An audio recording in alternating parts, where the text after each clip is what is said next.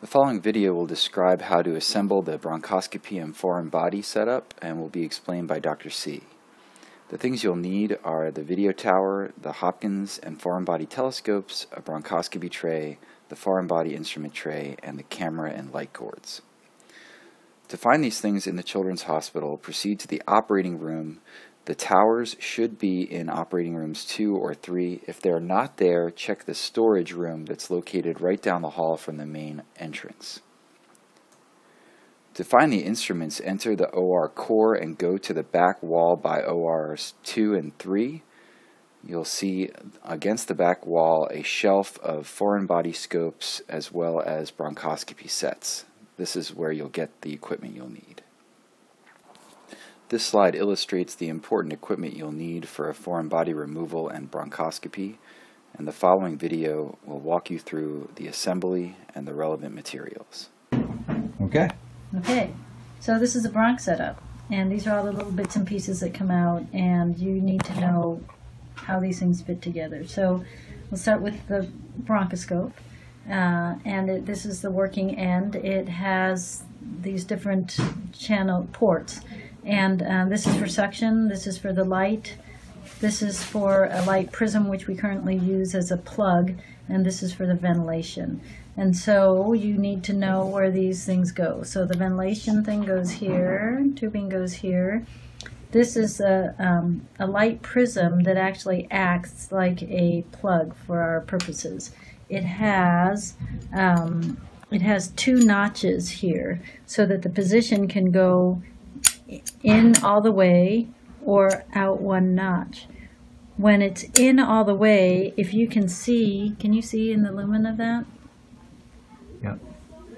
The light drops into the channel there and will illuminate the bronchoscope. So in the old days, that's how we used to use the bronchoscope. You can see if you pull it up into the first position, that light disappears.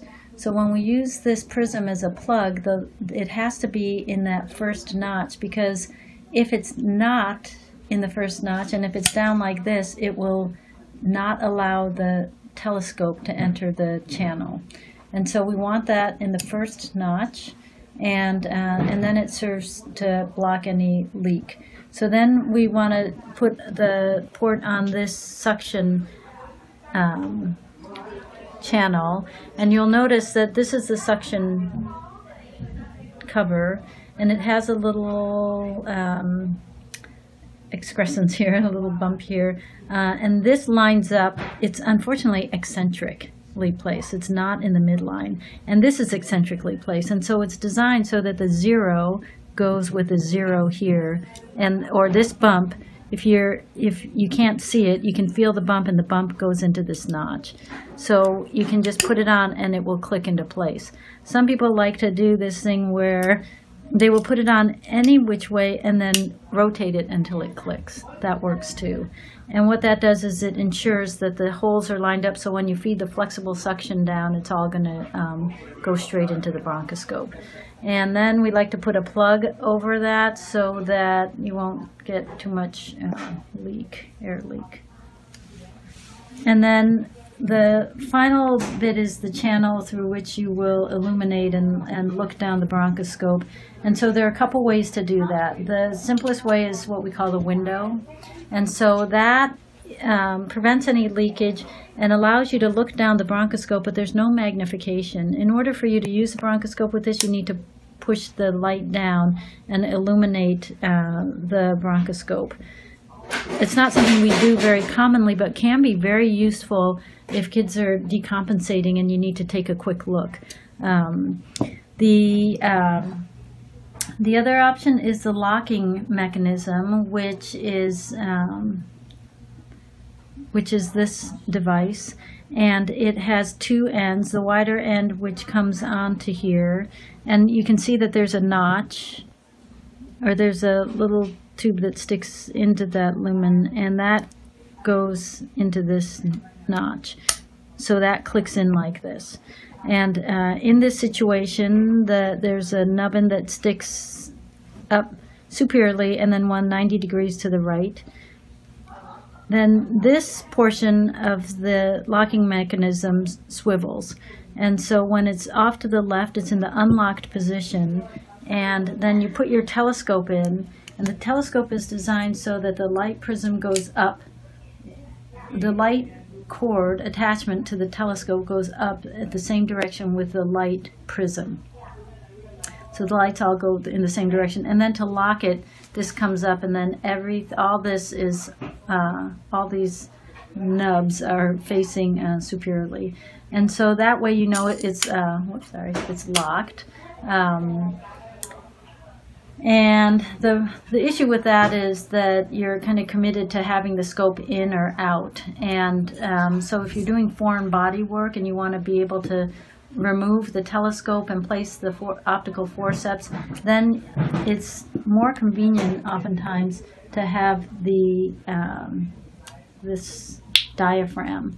And so there's one edge that has a lip on it, and that accommodates this rubber diaphragm. So you push that on, and that clicks in, and then this fits into this port.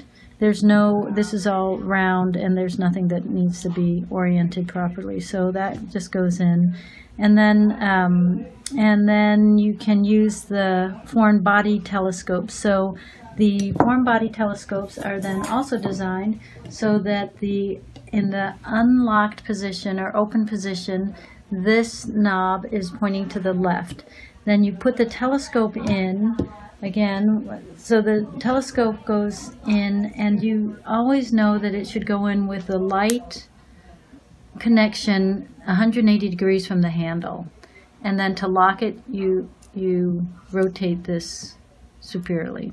And so then everything is again pointing superiorly when it's in the locked position.